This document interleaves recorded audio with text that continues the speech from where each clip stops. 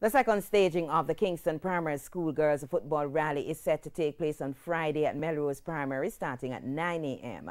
Following last year's tournament where Greenwich Town emerged champions from the 9 teams, the organizers are looking for an equally successful competition.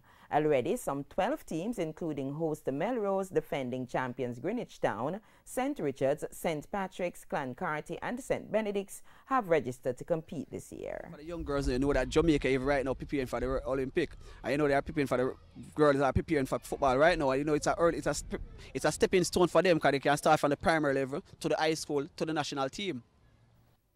Last year's win for Greenwich Town has resulted in increased interest in girls football, and they are motivated as they look to defend their title. These girls, trust me, they really watch football, and sometimes they come to me and when they observe some of the other players,